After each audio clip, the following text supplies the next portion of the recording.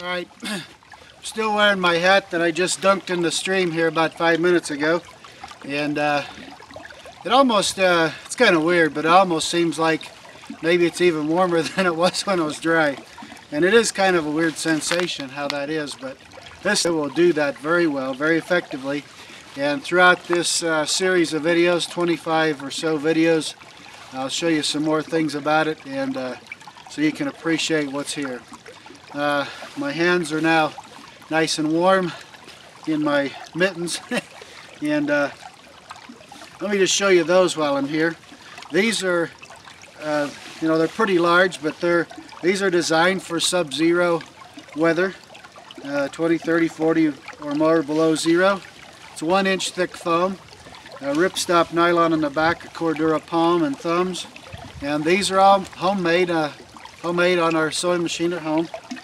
The cuffs are very large like this and oversized because they're designed to fit over the sleeve of your jacket and come well up on your arm, and they're, you know, long enough you can turn your hands like this, and also they seal any kind of air or snow or anything getting down into your hands. So I mean, you wear these, they're nice and very nice and comfortable. But anyway, a little more about them, and I just these have a little loop on here, and you notice the loop is positioned so that the cuff hangs down. A lot of times you see commercially made with the loop up here. Well, if you're walking around in the snow or whatever, something falls out of the tree right down in your mitten. So with this, it's hanging down like this. Nothing's going to fall into your mitten. And this also has a little lanyard around the front of my neck. Also, in case you get into high wind or whatever, anything like that, you're not going to have these things blow away. So, you know, that's one thing. You do not ever want to lose your mittens in the wintertime. So we have some extra protections on here. And what I've got here for my neck cord is this is shock cord. It's cold weather shock cord. And this stuff is nice because I can stretch my hands any way I want to, and it's not awkward at all. I can use my hands just like normal. And if I need to get my actual fingers out, I can just throw them off like that. I can work if it's really like, say it's 10, 20 below zero or something. I have a little pair of contact gloves that I'll wear with fingers, and so I'll throw my gloves off and I'll use those so my skin's not sticking to any metals or anything like that. And then when I'm done with that and I want these back on, I just shove in like that and I'm good to go. So anyway, that's the mittens. I've even made them. All right. A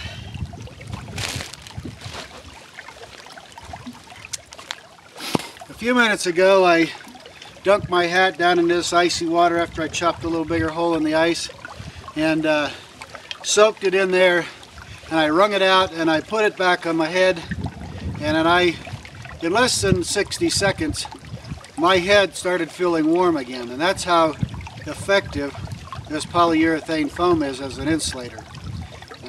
As I mentioned, it retains its full thickness of 1 inch or ½ inch, whatever thickness you're using. Retains that insulative thickness all the time, and it sheds water. It does not hold on to it, as you saw in the video before. And so I'm going to do something else as I kind of wrap things up here on this particular little video excursion. Now I'm going to take this hat, and I think, I don't know if I got the camera position right or not, but anyway, as you can see, it's wet. Okay. All right, now what I'm going to do is, worst case scenario, I'm putting it on. It's on my head, soaking wet. I didn't wring it out or anything. Now,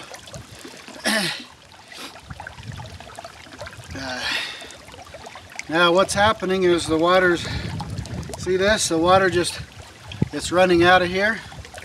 It's running down. Look at that. It's like a water faucet here.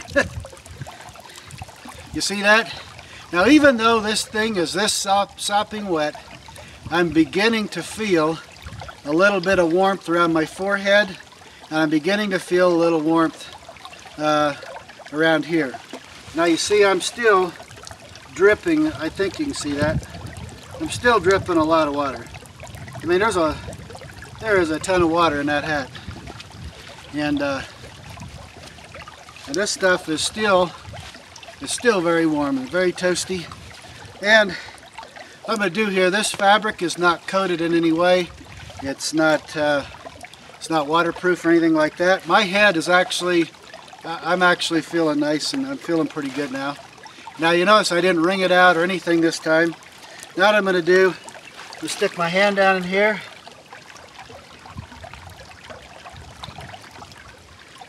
Alright. See that glove full of water? That mitten?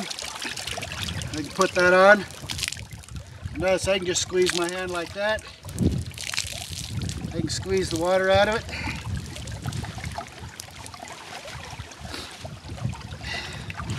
And my head is fine now. I'm feeling warm. I'm not feeling any discomfort whatsoever.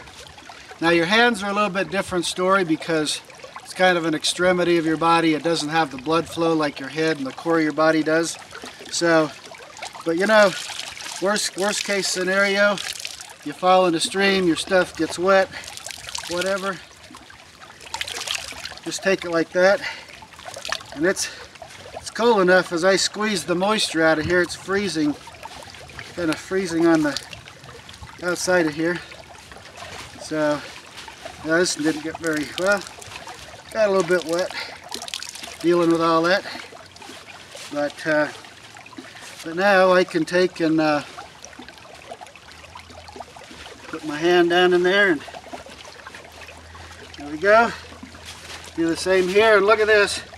I don't know if you can see it, I'm still dripping water out of my hat. Even though this hat is sopping wet, my head is nice. My head is toasty warm. I'm going to show you how to build this hat, how to build these gloves, how to build some of these clothes, so you can enjoy this stuff and you can be safe in the outdoors. In fact, I think what I'll do right now is I'll show you. Water is still dripping out of that hat, but notice, I don't know if you can see it from the camera angle, it's absolutely saturated down here. The top of my head, this stuff, the gravity is pulling this out of here. Now, see, like I say, I didn't even wring it out that time. Still fine. Look how much water I'm wringing out of here. And my head was warm. Now, I know that's an extreme case, but it's just kind of a... And see, it's cold enough out here as I wrung that out. Everything kind of stuck to itself. So that's how cool it is. But this stuff is very effective. I love it. It's one of my favorite things to wear in the wintertime, and I wear versions of it all through the winter, lighter or heavier depending on my conditions. So this is Perry Peacock with Wilderness Innovation. Hope you enjoyed this video, and I hope you have a blast this winter, and look forward to my other videos where we show you how to make all this gear and a lot of other gear, and make yourself safe and warm all winter long. So enjoy your time in the winter. Snow's starting to come down here a little more. Man, it's beautiful. I love it.